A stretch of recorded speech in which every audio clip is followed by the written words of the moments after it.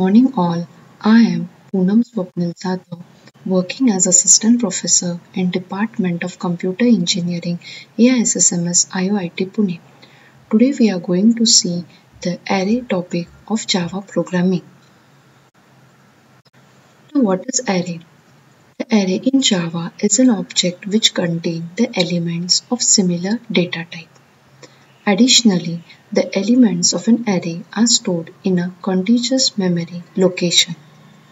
It is a data structure where we store similar elements. Array in Java is index based. That is, the first element of the array is stored at the 0th index, the second element is stored on the first index, and so on. Types of array in Java.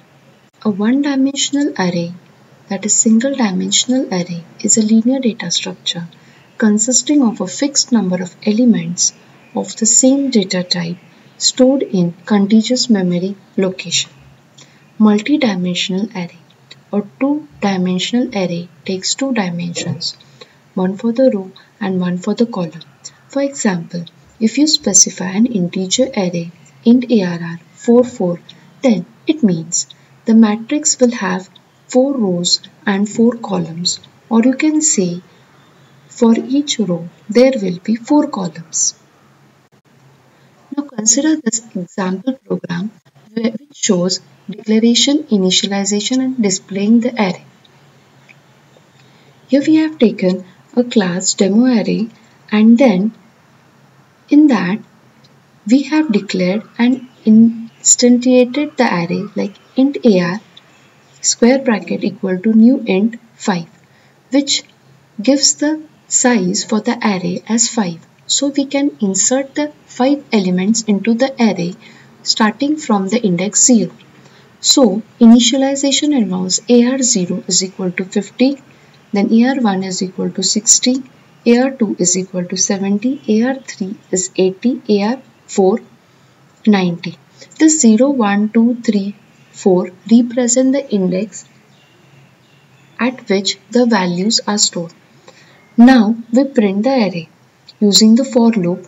So in I is equal to 0, I is less than ar.length, where length is the property of an array, I++, and it will give out us the array which we have instantiated and initialized. This program shows the usage of an array. Here we have firstly created an array, then assigned the values to the array by the indexes.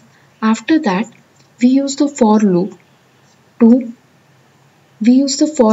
and get the value of each of the element that is present at every index of an array in the variable v, and we print that value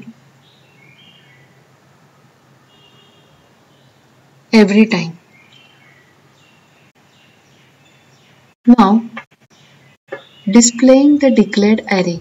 Now here we have taken an array, demo array, we have declared, initiated and initialized here directly int arr equal to 33345.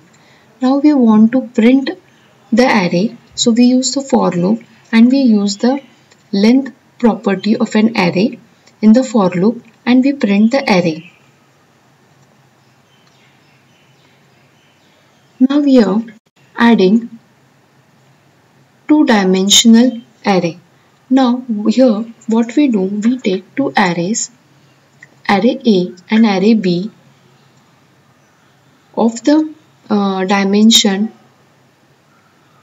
2, 2. Here we have directly declared, instantiated and initiated the array where A is having the values 1, 2, 3, 6, 5, 4 and B is having the value 6, 5, 4, 1, 2, 3.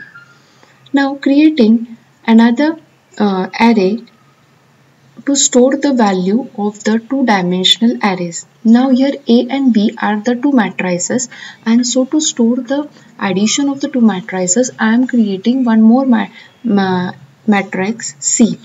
Now to add the two matrices, I will use two for loops, one for the row and other for the column. Now after that, I will apply the formula C of ij is equal to A of ij plus B of ij and print the value of the sum of the two matrices. Here I want to find out the average of an array.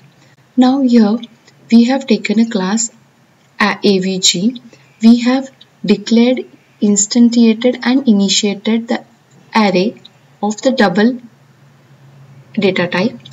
After that, we have taken a variable result which will store the average value. Then we have applied the for loop and we have added,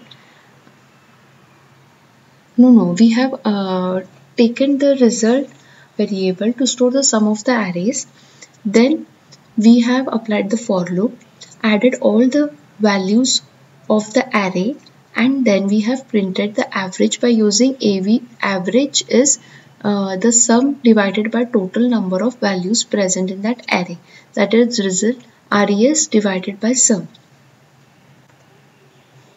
Now here to accept the array values from the user. Now here we use the scanner class.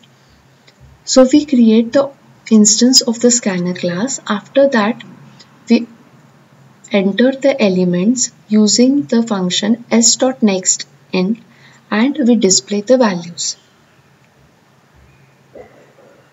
In this way we have studied the concept of arrays in Java. Thank you.